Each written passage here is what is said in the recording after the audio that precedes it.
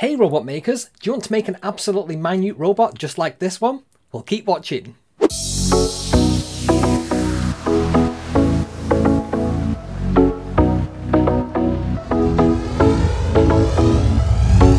the parts you'll need for this project, you'll need a time of flight sensor, which is the VL53L0X, and that's a laser rangefinder. Then there's the MX1508 pulse width modulation motor driver. It's a really small motor driver, just ideal for this kind of board. Then we have the Tiny2040, which is from Pimoroni, and that's a really small Raspberry Pi Pico compatible chip. And then finally we have the two N20 motors which are going to power this. So let's have a quick look at the Pimoroni 2040. So you can see there it's not got as many pins as the Raspberry Pi Pico, but it's got just enough for what we need. There's a 5 volt, there's a ground and a 3 volt. We're going to make use of the 3 volt and the ground. And then there's a couple of pins down the left hand side there that are marked SCL and SDA, and that's the I2C bus. And we're going to use that for the laser rangefinder. And on the right hand side we have all the digital pins, and that's what we're going to use to control the motors. So this is what it looks like to wire it up. We can see there we've got the laser rangefinder with the 4 pins, which is the I2C bus, going into the bottom 2 and going into the 3 volt on the ground. And then on the right hand side of the Tiny, you can see there we've got pins 0, 1, 2 and 3 going into IN1, IN2, IN3 and IN4, which is the motor drivers. And then the motor driver then goes to motor A and motor B, and that's quite simple to set up. So when I originally made this project, I said the backpack was to be designed. So what I've actually done is created it in Fusion 360.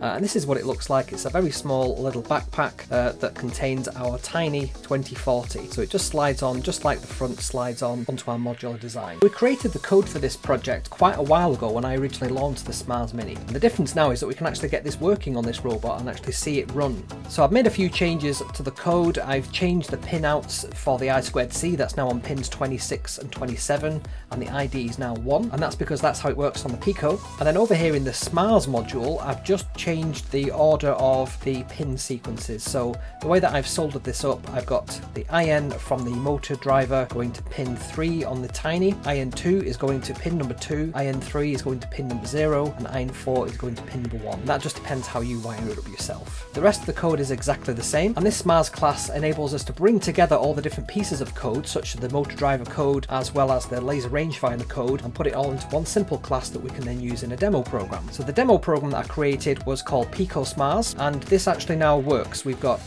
the avoid program. There's a while true loop. It will say I am working, and then it will check to see is the distance in front of the robot using the laser rangefinder greater than 5 centimeters. If so, move the robot forward and print the word forward to the console. Otherwise, move backwards and then turn right. So it has a back out and then turn right movement. And that's simply what the avoid code does. So let's load that up onto the robot. I'm also going to copy this exact code and call it main.py and then upload this to the robot. So if you look at the robot, we'll just hold it still here, you can see there that the wheels are turning forwards and the console says that it's moving forward. And if I cover up the sensor, we can see there that the direction has changed to backwards. The 2.8, 2.9 is the how many millimeters away my thumb is from the thing. So if I move my thumb a bit further away, you can see there it's 8, 7, 6, 5, 4, and so on. And when it gets less than 5, we can see the wheels turn direction, and it will also do the right turn. So if I just bring this a bit closer so you can actually see the direction the wheel spinning, if I bring my hand there, you'll see that it'll back up, and if I turn it over to the other side, you'll see that it turns direction twice as it goes backwards, and then it goes forwards to do the turn right maneuver.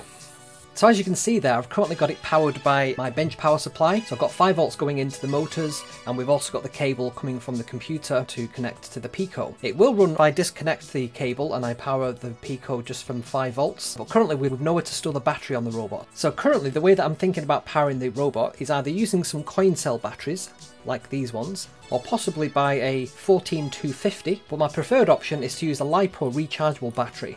I do have this one, but it's a bit too fat for the robot. I'm quite pleased how this project's going so far. It's a work in progress, but I'm enjoying putting all these bits together. Have you printed out a SMARS Mini yet? I know some people in the community have taken this and run with it. I've seen a SMARS Mini XL, and I've seen some other variants as well. So as you can see, the SMARS Mini is quite a lot smaller than the original SMARS. In fact, it even fits inside the bucket of that one. So if you want to print out your own SMARS Mini, just head over to smarsfan.com and you can then click on the SMARS Mini tab there. And you'll find there all the STL files, all the electronic parts that you need. There's some modules as well, such as the scoop, and then there's the links to the videos. And I'll put a link on there to the code as well. So I hope you enjoyed this video and you print out your own SMARS Mini soon, and I'll see you next time.